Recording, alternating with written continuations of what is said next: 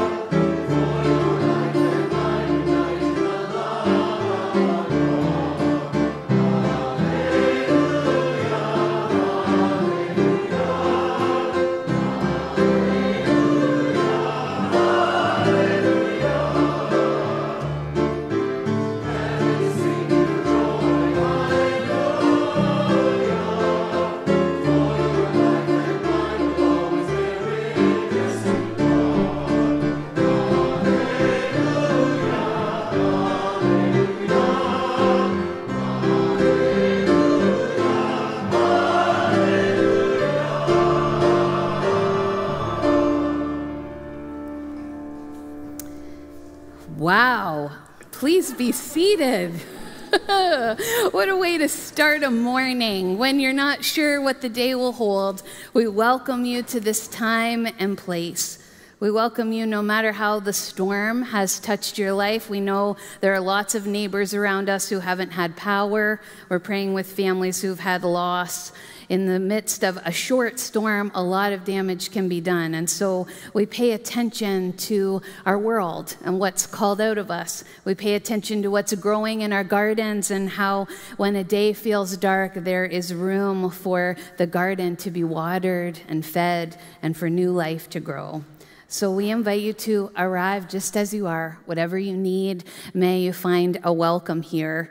Today is a special day because Carter and Samantha are going to be baptized. And so we are going to light their baptismal lights because today their light shines just a little bit brighter. And they've been waiting for this day of baptism, and they've been growing, and their families have been praying, and today we join with them to celebrate. And we do not forget that today is the 6th Sunday of Easter. It takes a long time to get ready to enter the mystery of Easter, and we're almost close to Pentecost. So I proclaim with you, Christ is risen. He is risen indeed. Hallelujah, hallelujah. One more time. Christ is risen. He is risen indeed. Hallelujah, hallelujah.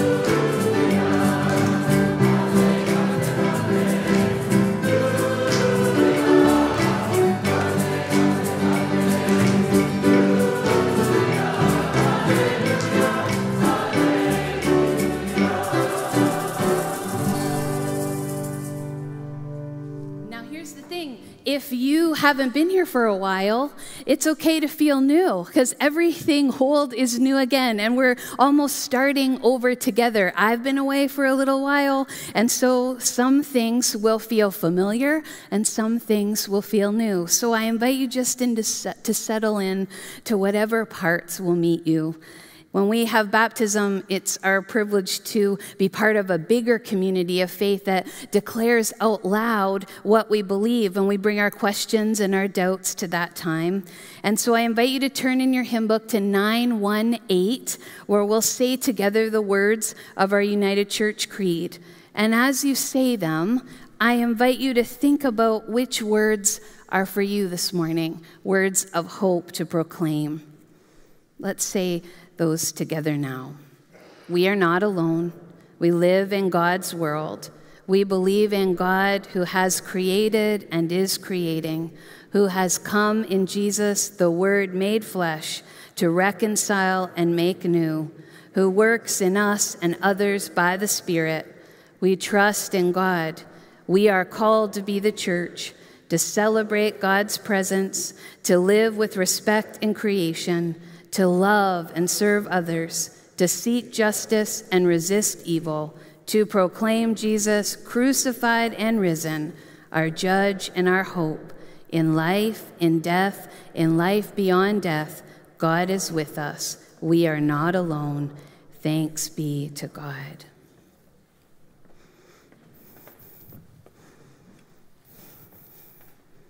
And so we bring the waters just a little closer inside. We remember that these are the waters of creation. These are the waters that God led the people of God through the Red Sea with Moses. These are the waters of Jesus' baptism, and today, these are the waters of Carter and Samantha's baptism. And I'm going to invite Carter's family to come. Well, James is going to do that for us. Yeah. Islington United Church, I present Carter Almeida Johnson for baptism. Carter is surrounded by the love of his parents, Ashley and Lennox, his sister Cassidy, his godparents, and family and friends. Carter's name means privileged, and his guiding scripture is Revelation 3, verse 8. Behold, I have put before you an open door which no one can shut. Now, Cassidy, I know we're reminding you of your baptism today, and after you'll go down to Sunday school with your friends, so to godly play. But Carter, you're all dressed up. Are you ready? I'm going to ask your parents two important questions. Do you believe in God, the Creator, source of life and love? Do you believe in Jesus, the one who shows us the way of love and peace? Do you believe in the Holy Spirit who sustains us? If so, please respond, I do by the grace of God. And will you follow in the way of Jesus, who shows us that way to love and serve our neighbor? And will you join with brothers and sisters in this community as we celebrate God's presence and share in God's work? If so, please respond, I will, God being my helper.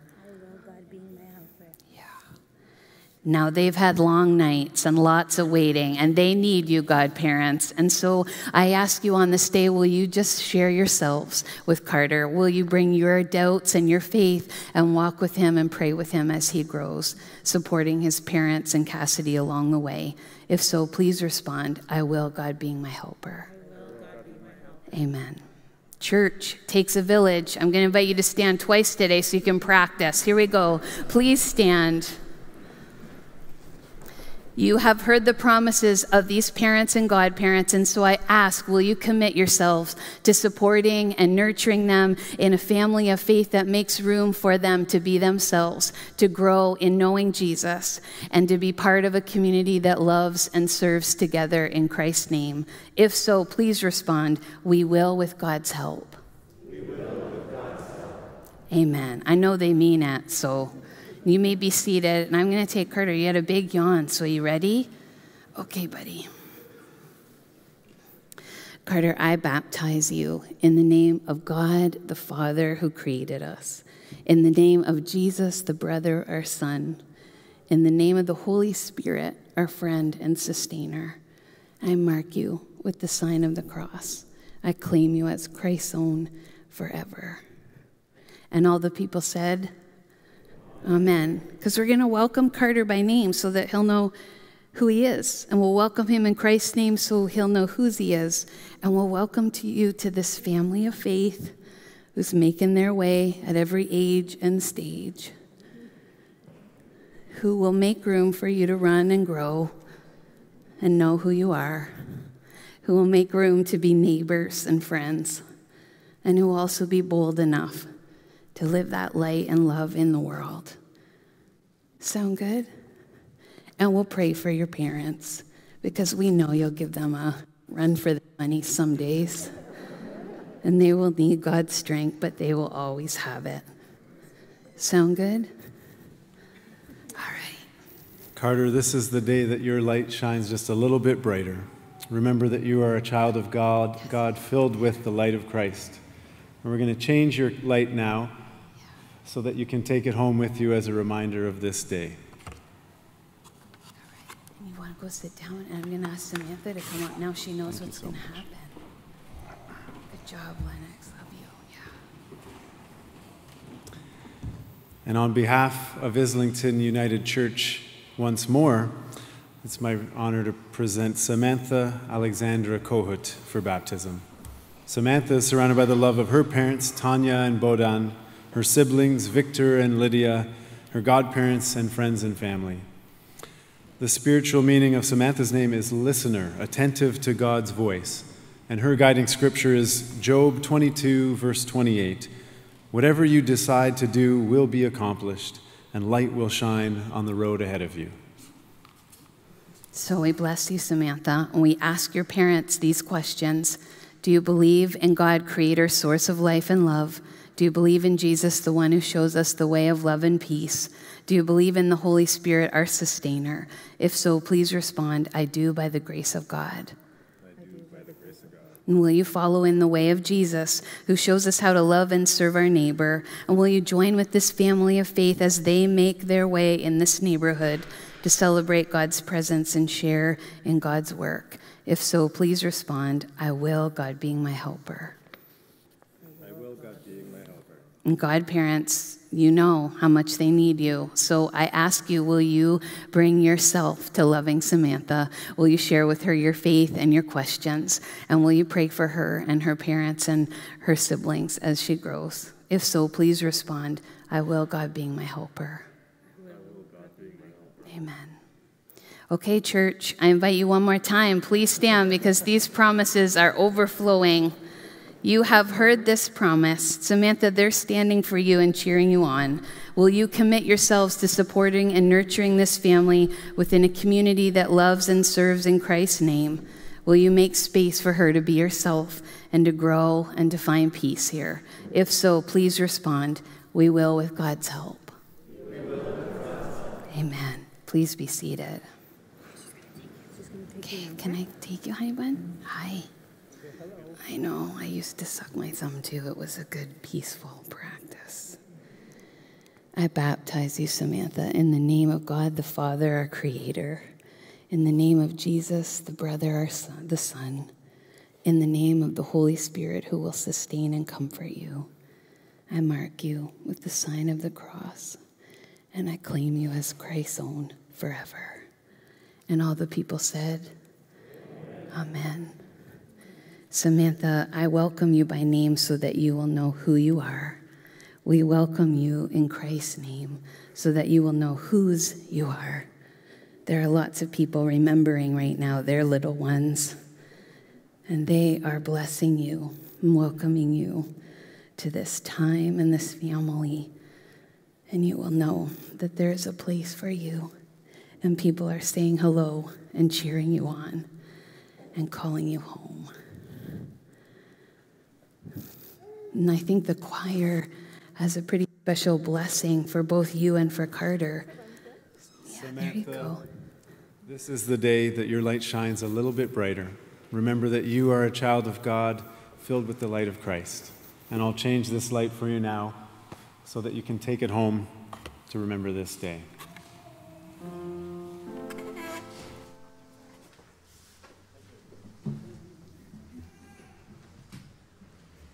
May God who creates you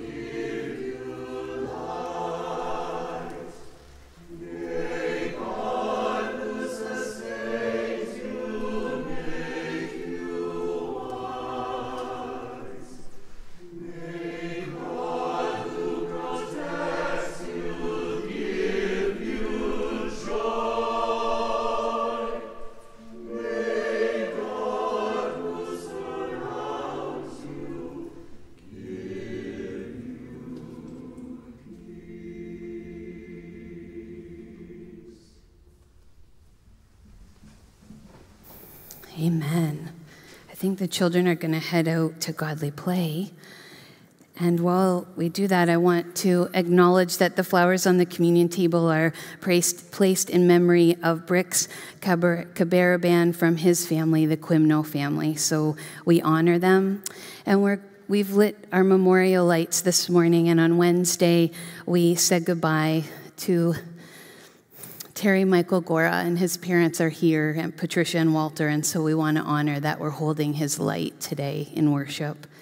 And on Friday at 11, we will also have the chance to honor Jane Howell, who many of you know, who's been part of the ministry here at Islington for a long time, and her funeral will be at 11, and there'll be more details to come on the email. So those lights are with us as we step into the story of faith and listen for the word of God. Listen to the word of God. Hallelujah. Hear the living word.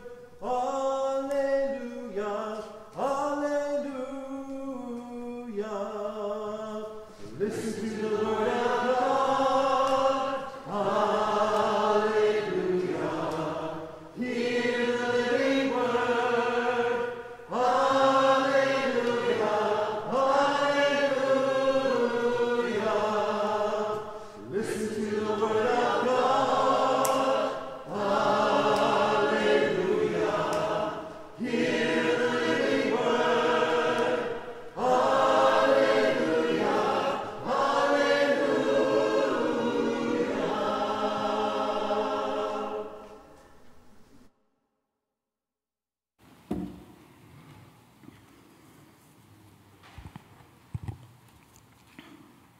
Our first reading today comes from the book of Acts.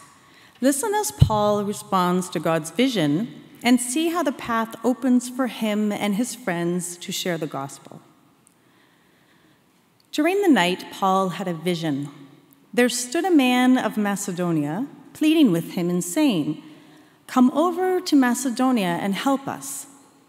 When he had seen the vision, we immediately tried to cross over to Macedonia, being convinced that God had called us to proclaim the good news to them. We set sail from Troas and took a straight course to Samothrace, and the following day to Neapolis. These are hard names, hard places. And from there to Philippi, which is the leading city in the district of Macedonia and a Roman colony. We remained in this city for some days. On the Sabbath day, we went outside the gate by the river, where we spoke to a woman who had gathered there. A certain woman named Lydia, a worshiper of God, was listening to us. She was from the city of Thyatira and a dealer in purple cloth. The Lord opened her heart to listen eagerly to what was said by Paul. When she and her household were baptized, she urged us, saying, "If you have judged me to be faithful to the Lord, come and stay at my home." And she prevailed upon us. Hear what the Spirit is saying to the church.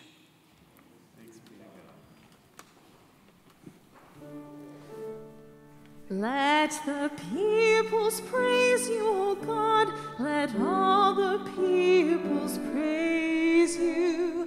Let the peoples praise you, O God. Let all the peoples praise you. May God be merciful to us and bless us. May the light of God's face shine upon us. Let your way be known upon earth, your saving health among all nations. Let the peoples praise you, O God. Let all the peoples praise you. Let the peoples praise you, O God. Let all the peoples praise you. Let the peoples praise you, O God. Let all the peoples praise you. Let the nations be glad and sing for joy. For you judge the peoples with equity and guide all the nations on earth. Let the peoples praise you, O God. Let all the peoples praise you. Let the peoples praise you, O God. Let all the peoples praise you. Let the peoples praise you, O God. Let all the peoples praise you. The earth has brought forth its increase. God, our God has blessed us. May God give us blessing, and may all the ends of the earth stand in awe. Let the peoples praise you, O God. Let all the peoples praise you. Let the peoples praise you, O God. Let all the peoples praise you.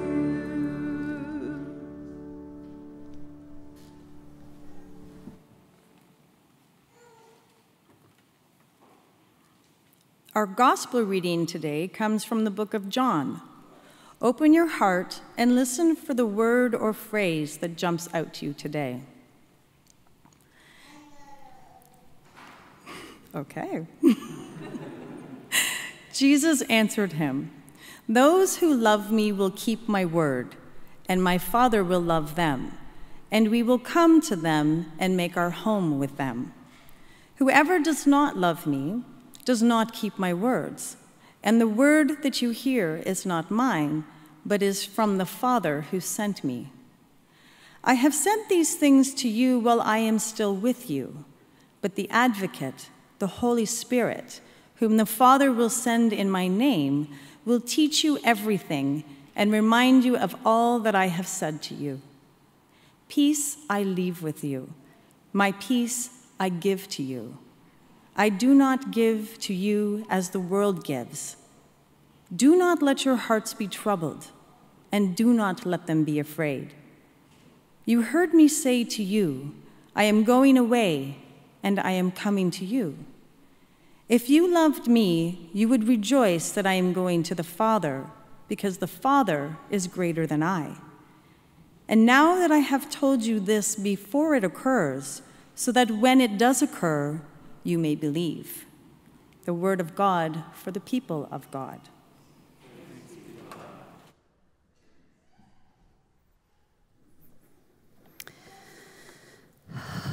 Do not let your hearts be troubled. Peace be with you. Do not be afraid. Those words Jesus spoke to the disciples, and they keep showing up in community.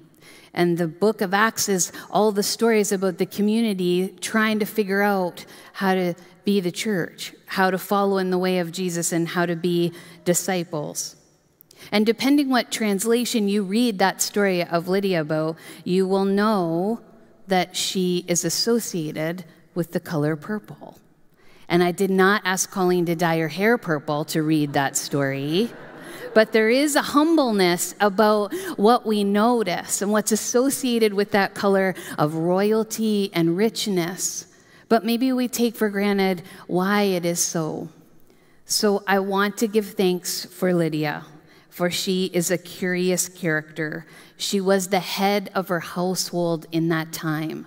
She was a business owner in a time where women were mostly property, in a time where they would never have been invited to read the stories of the people of God in the synagogue. Lydia, a manager of her own business. And purple dyes, well, they were very rare. They were only the best fabrics were chosen to be dyed purple, and only the rich could afford Lydia's beautiful silks and fine linen goods. But there is much life to be gleaned from Lydia. She practiced Sabbath. She did not run her business 7 days a week. She would go to fill her emptiness with a few other women in community, meeting in a shady spot by the river to pray.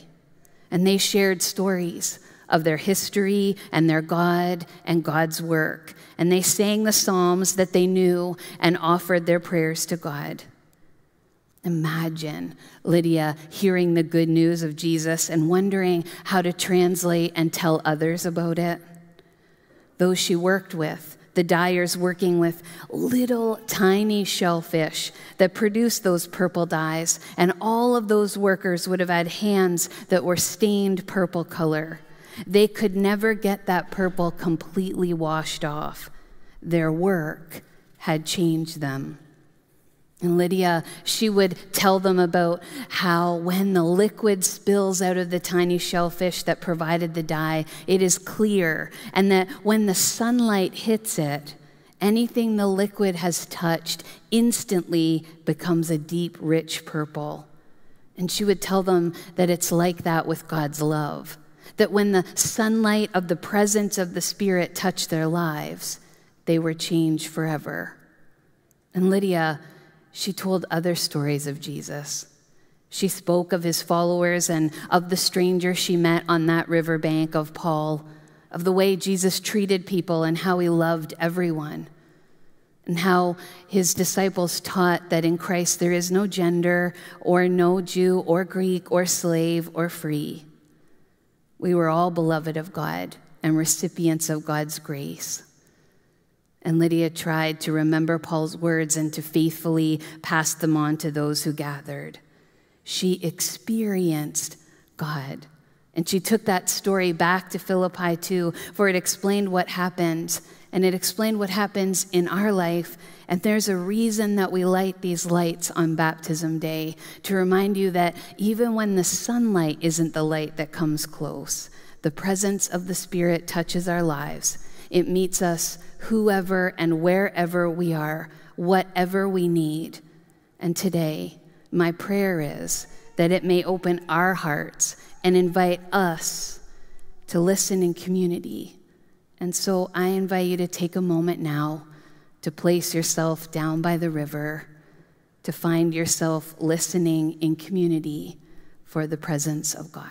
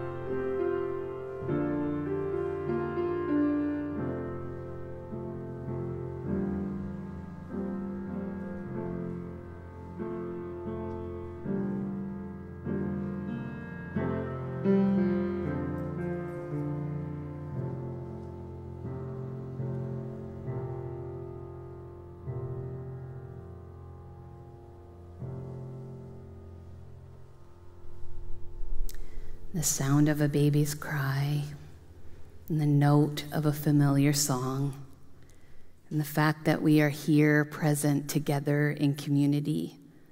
I want to remind you that before Lydia heard that good news on the bank of the river, the Apostle Paul had a vision. And visions are not something we talk about easily with each other.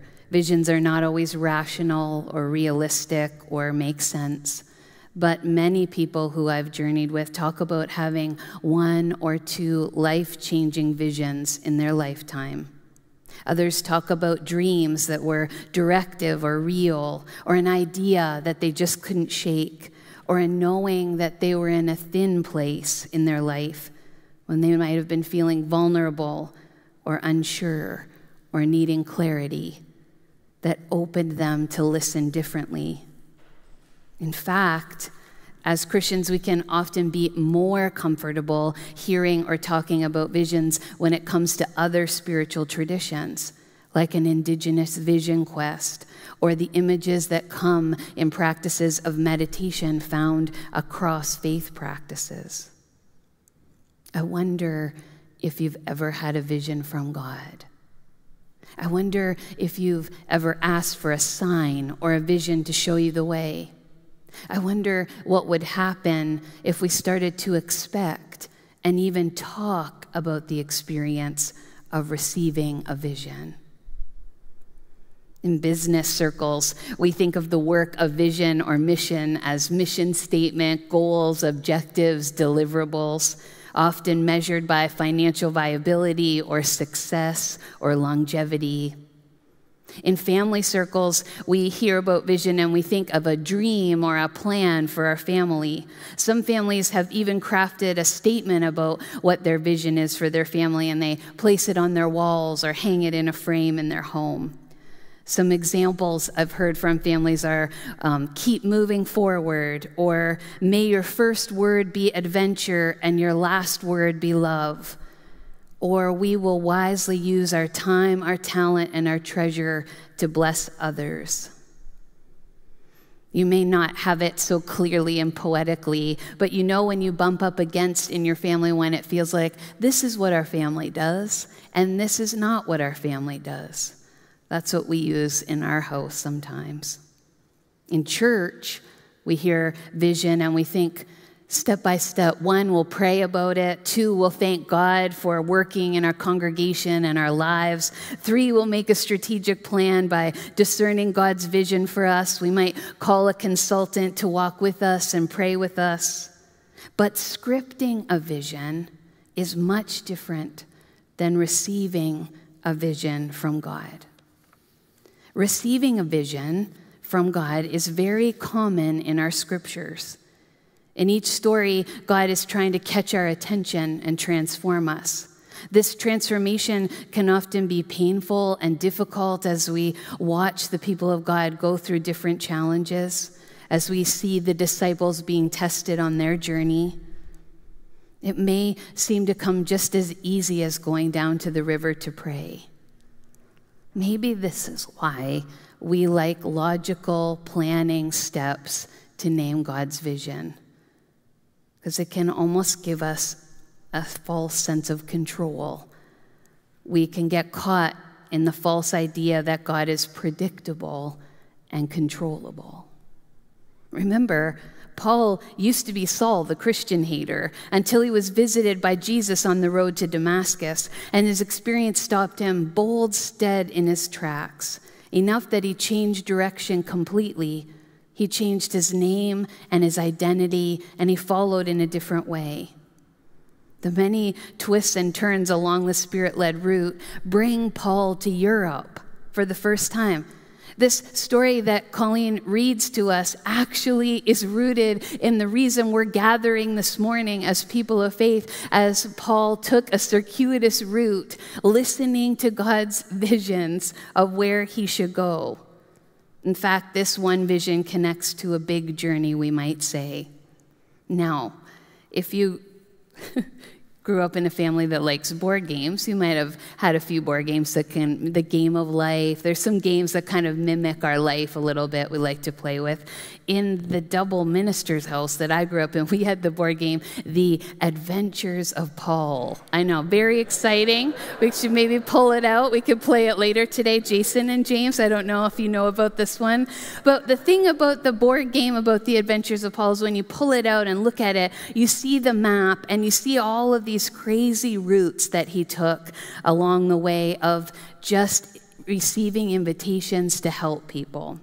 And so it's probably why I love this story, because it's not a one-time experience. It's not a one-way ticket. It's not a straight path. In fact, over and over and over, every time Paul made a plan and invited people on the way, there was a different vision that changed the direction. And the only lesson he had to realize along the way is that you cannot prepare to receive a vision, but you must stay close to the one who is the vision. That's all I yearn for you. To pay attention, not only this week and this day, we make all the best laid plans. But the invitation of our ancient story is to stay close to the one who is the vision. So how do you know if it's a vision? Well, here are a couple of things. A vision is forward-looking, and it's not doomsday or predictive of bad things happening. Do you hear that? So you can kind of test it. Is this a vision? Is this a vision? It's an invitation to hope or a new thing. Sometimes it's a wake-up call. It's always an experience of God. It's not a bad dream or a nightmare. For many of us who don't sleep well at night, our mind can play tricks on us, and there can be a sense that we could get confused in the fatigue. And lastly, a vision is not a predictor of the future. Paul's vision was that there's a man in Macedonia who needs help and is asking for him to come. And that man doesn't even show up in the story. The invitation of that man leads them and the friends. Remember, because Paul didn't just wake up and pack his bags. He checked it out with his friends who were on the journey with him. He stepped into that adventure. He was open to God guiding them, and then it led them, I am sure they were surprised, to Lydia on the bank of a river. And it was there at the riverside where Lydia welcomed a stranger and became a disciple. It was there that Lydia found the God who was finding her. And longing and grace met there on the bank of the river. The longing heart of a woman who had been faithful and prayed, and who was opened by the gracious impulse of a faith-giving God. Long before Lydia met Paul on the bank of a river, God had already started speaking to her. Through prayer and worship, Lydia created community, and God opened her heart to listen eagerly. We all have longing in our hearts. We all need God's grace and community. And we are invited to stay close to the one who is with us, the one who will open our hearts to know that we can help and be helped. There's a danger into thinking you're on one side or the other, because giving and receiving go hand in hand. This God who invites us to help and be help will lead us to unexpected places. Yesterday at 3:30, we did a wedding here. It was a second marriage for both of the couple, and they had lost their parents. We lit memorial lights. Their parents had died long ago, and they told me a story how through the pandemic in the building that they live in, they became friends with their neighbor across the hall named Lucille. She's 90 years old, and through the 2 years of helping each other, they would play together, play cards, and they would share community together. They became family. They were both helped and helped in return. And Lucille sat in the kind of position of honor. We put the parents often in the front row at the wedding, and I was reminded how easily the script can be changed of who our family is and who we care for and who cares for us, and how our hearts can be open by being in relationship. We all have a longing in our hearts and a need for God's grace and for community. We need to stay close to the one who's with us, the one who will open our hearts to how we can help and be helped. And this moment, right now, this moment of worship and prayer is a way to have our hearts opened over and over and over. It has led to transformative action that embodies that good news and grows community. Out of this practice of prayer and worship, the Maybell, whoa, something amazing's going to be born now, I feel. Out of this moment and action of prayer and worship, a vision of the Maybell Food Program was born. A gathering in community to welcome newcomers to Canada for refugee support was born. The Go Project was born. An open door policy for weddings in a time when people were being turned away. The choice to become an affirming congregation. The spark for planting the Giving Garden to feed the neighborhood. Out of prayer and worship, grieving and celebrating calls us into relationship. And it connects us to each other when we forget that we all have a need to help and be helped, to draw close to the one who does that for us. So I give thanks to Lydia for taking time to rest and pray and sing, for welcoming the stranger and having much conversation with Paul. I'm sure he learned from her as well. For Lydia, who it's hard for us to imagine even saying lately in pandemic times, come to my house, come over for dinner. Let's be in relationship and know each other. We will find our vision in relationship with God, and we will know our vision in relationship with each other. Thanks be to God.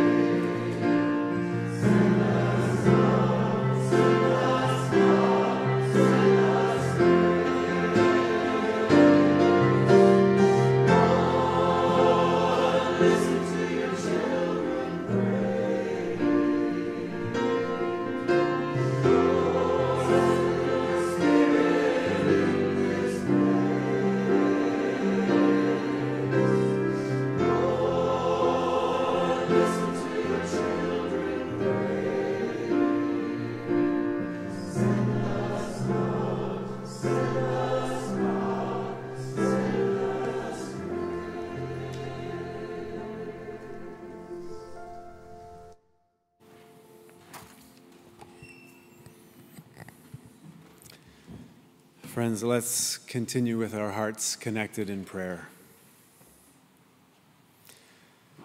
God of love, listen to your children praying, gathered down by the river. We thank you for the ways you guide us and for the peace you give us.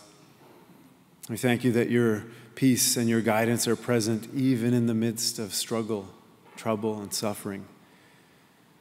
We thank you for the longing in our hearts, stretching us and calling us to your presence. Help us to attune to the movement of your Spirit, God, and help us to honor the ways that it guides us. Aware of many ways that you journey with us, God, may we be inspired to live with open and trusting hearts, leaning into your peace and guidance with courage and confidence. Both individually and collectively, we pray that you would grant us vision and give us the strength and flexibility to follow that guidance, to follow your light. When the loud voices of the world try to draw us into greed, fear, and violence, we pray that you would steady us with your still small voice.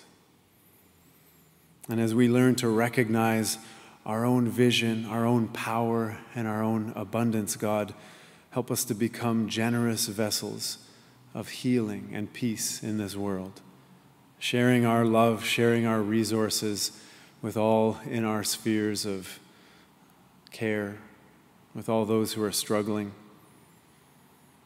And as we do this, following in Jesus' way, may our lives be rooted in love and understanding, praying together as he teaches us.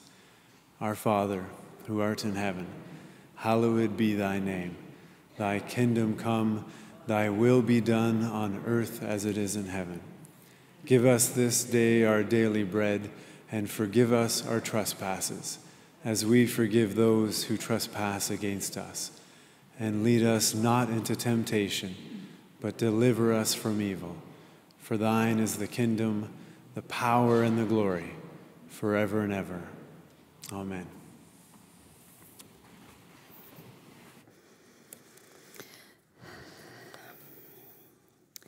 We continue to be called to be the Easter people, and I want to thank all of those who have contributed their stories in these last few weeks about the work of Islington that has helped them to be an Easter people. Mark Aitchison wrote about being open to joy, and Wendy Sexsmith talked to us about living into gratitude, and Greg shared with us about offering welcome to all. Amy Crawford challenged us to embrace wonder, and Colleen named the importance of releasing fear. We are called to be an Easter people, and hallelujah is our song.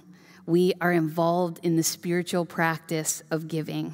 And this community has responded to date. We've raised $12,000 in our Easter work, and our goal was $15,000. But as we've learned from Lydia, anything is possible. So we invite you to be part of that called to be Easter people. There are envelopes around the church, and there's lots of ways to give, e-transferring to office at islingtonunited.org or mailing in an offering. But mid the traffic and the noise, we continue to lean into God's generosity and abundance.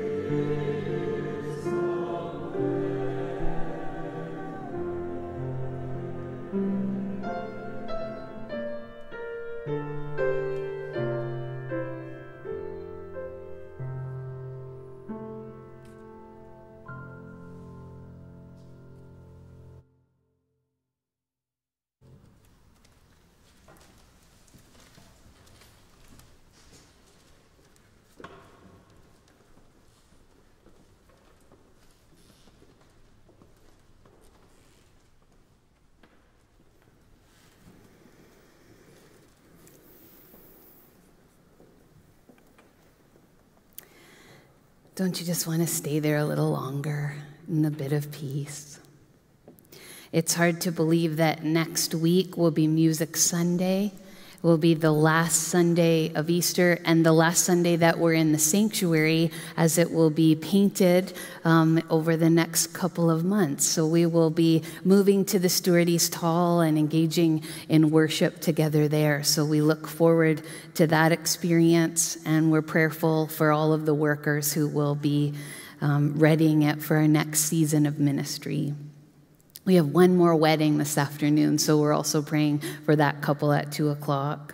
We've got a couple of birthdays that we want to remember. Glenn Hambrook is turning 70 today, so we want to really honor and celebrate his birthday. And Marlo Conforzi, Joe and Jen's little girl, she turns 4 on Monday. And Stephen Aitchison, who many of you can remember as 4, is turning 37 on Tuesday, so we're sending love to him in BC. Peter Lindsay has a birthday on Wednesday. On Thursday, Ramona and Alan Corbelan, I can't believe it, is 22 years old. And Naomi Fraser is 23 on Friday. So we're just holding lots of birthdays. Alina and Kelly share that birthday with Naomi. And on Saturday, Rick Summercamp has a birthday, and Adam Vandervliet is turning 9, and Janet Wells has a birthday too. So, and on Friday night of this week at 8 o'clock, there's an open meeting for AA, and our Paul Stewart will be receiving his 30-year sobriety medallion. So, yeah, that's right. I was thinking of the journeys of Paul. He has many good stories for us. So we give thanks for him, and everybody is welcome to come and celebrate with him at 8 o'clock on Friday. I also want to welcome, Lynn LeBlanc has arrived with the family that we have been praying for. And Rasha, you are here with your children this morning in worship at your own request to be with us. And so I welcome you from the bottom of my heart. And I am grateful to also welcome Nachum and Mohammed and Layla and Iyad and Naya. And so we hope that you will feel part of this neighborhood and this community, and know that we're here to support and encourage your family as you grow. So I know they're right here. Just want to welcome them.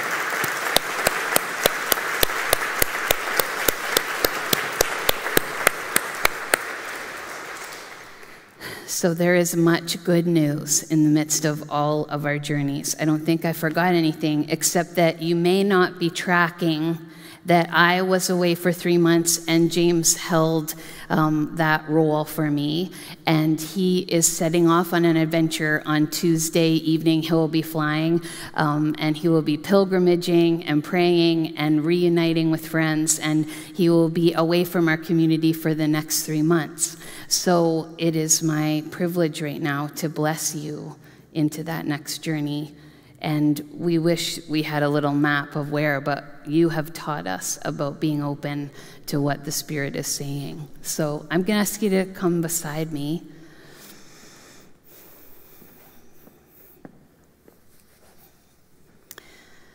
God, we have been grateful to be in community in person together in this ministry with James. We are also grateful for the ways that he journeys away and returns, having drawn closer to you and to the knowing of how to help and be of service in your world. May he, like Lydia, be open-hearted and hear your words guiding and following in that way in the months to come. Know that his home and heart will be connected to us as we cheer him on and pray him on. In Jesus' name we pray. Amen. The closing hymn is Today We All Are Called to Be, Voices United 507. And we're learning to figure out what discipleship looks like for each of us. So may this call us to be a bold community together.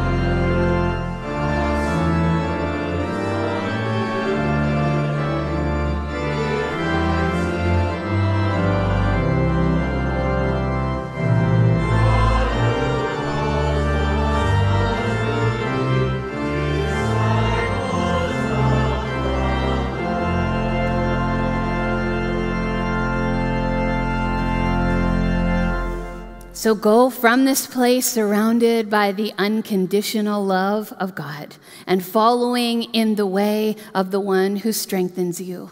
And may the Spirit guide you, finding you circuitously navigating the journey of life, surrounded by God's peace. And all the people said, Amen.